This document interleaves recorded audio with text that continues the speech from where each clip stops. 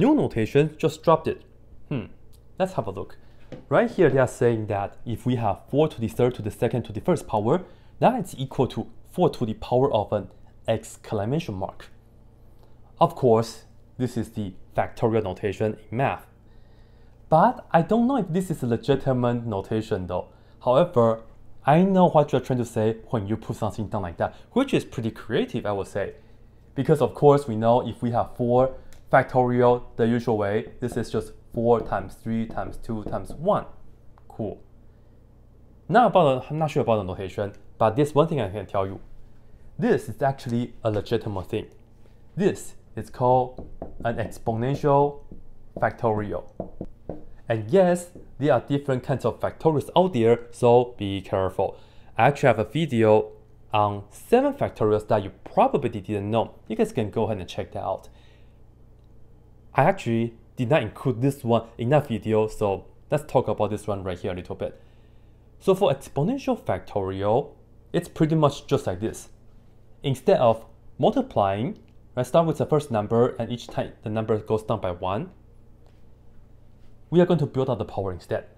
So you can look at it like this. You can write down a formula as n, and then raise to the power of n minus 1, and then raise to the power of n minus 2, and so on, so on, so on, up to 2 and 1. One thing you have to make sure though, you have to do the power like this. The top 2 numbers like this first, and then next, and then so on, so on, so on, and then this, and then this. It's pretty much inside out. Sometimes this might not be too clear, but it's okay because you can write this down recursively. If you do so, you can say a1 is equal to 1, and then an equals n raised to the previous power, which is an minus 1. And this is true for n greater than or equal to 2. So let's take a look. a1 is 1, so a2 is just 2 for the base, raised to the previous number for the power, which is 1, and that's just 2 of course. a3 is equal to 3 for the base, and you put the previous power right here, previous number right here for the power, so it's like this. And then a4, let's compute what this is. You have 4, and then you raise to the previous number for the power, which is 3, 2, 1, like this.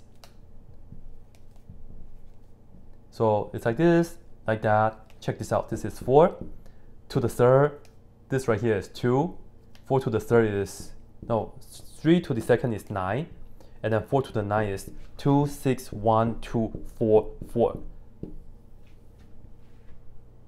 I saw the answer earlier and then I remembered it. Yeah.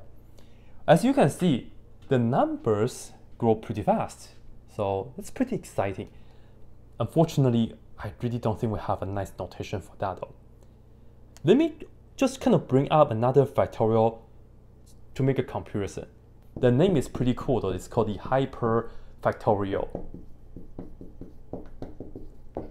We do have a nice notation for that. It's h of n. This right here is equal to n to the n. So not only you have the number, but you also raise that to itself for the power, and then you multiply by n minus 1 to the n minus 1, and then the next number to the next number power, and so on, so on, so on, until we finish it at 1. So 1 to the 1. So for example, if we have h of 4, this means 4 to the 4 times 3 to the third times 2 to the 2 times 1 to the 1. Which is like a wow version of that, right? And if you work this out, which one is bigger? This is bigger. I haven't remembered the answer here. 27648. This has 6 digits, this only has 5. Yeah. Yeah, I think it's pretty cool.